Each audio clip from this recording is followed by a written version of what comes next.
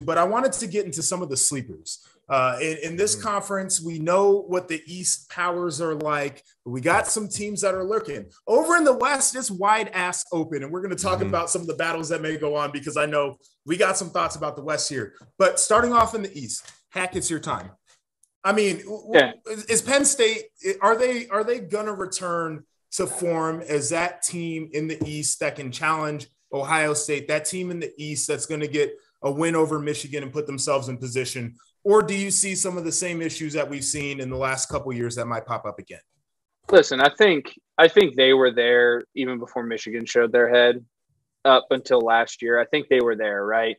But I think, again, and I've beat this horse and we talked about it before we came on air here, it's last year they could not run the football. And the minute Cliff went down, all of the gadgety kind of like one-off game plans that came into it just didn't work out because you didn't have a guy pulling the trigger who was super comfortable with that and obviously didn't have a ton of reps at it, right? So that's a big point. I think they got some depth at that position now. I think that shores some things up. I think Cliff's very confident and obviously, has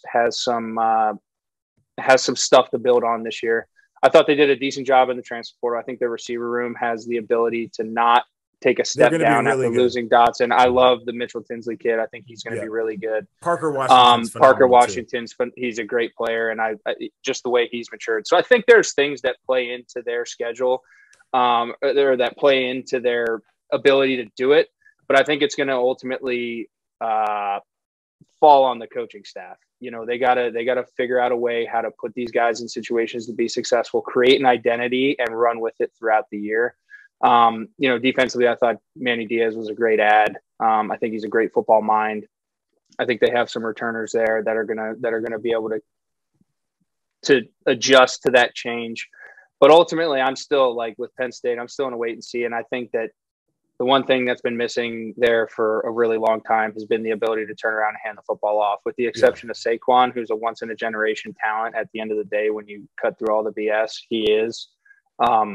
You got to be able to run the football. And at a place like Penn State, you definitely have to be able to run the football with the history that comes into that. So that's what I want to see. I want to see them be able to turn around, take some pressure off Cliff, and just let him operate off of play action and in a veteran type of role where he can make some explosives without as much pressure.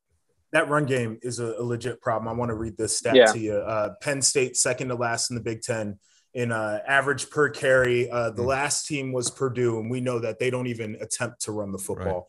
Right. So that's a really tough spot to be in. Their longest touchdown run, Penn State, last season was 7 yards. That's a staggering number when you really start to think about it, and especially a program like Penn State. They just have not been able to get that O-line together. Jake, is a guy who evaluates offensive football. You came from a tough and rugged type of system.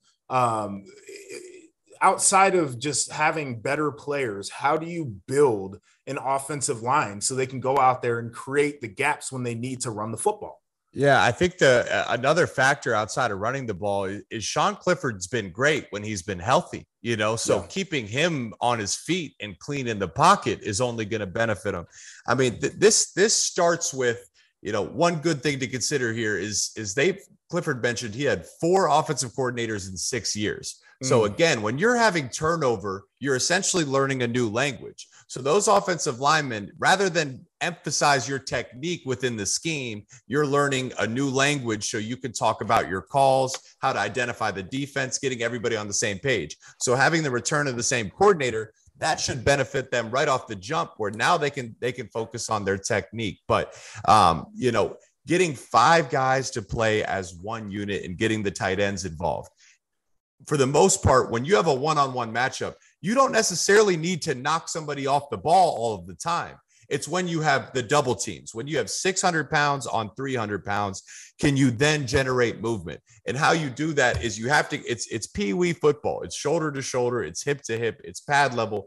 It's getting the guy lifted up and back on his heels, and then you drive your feet and generate movement. So I think foundationally, it starts with the fact that you have an offensive coordinator back for the same year. They should be able to, work on the technique rather than the new language. That should benefit them just from the jump right away.